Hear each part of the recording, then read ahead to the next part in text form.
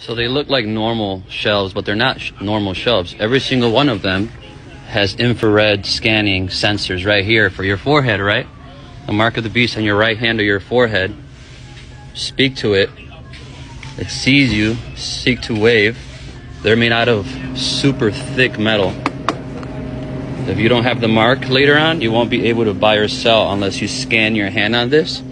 Then it's going to open for you. Then it's going to let you get whatever you need.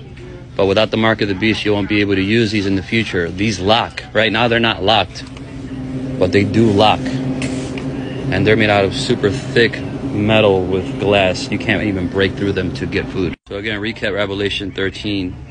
He calls us all, both small and great, rich and poor, free and slave, to receive a mark on the right hand of their forehead, so that nobody could buy or sell unless they have the mark, which is the name of the beast or the number of his name.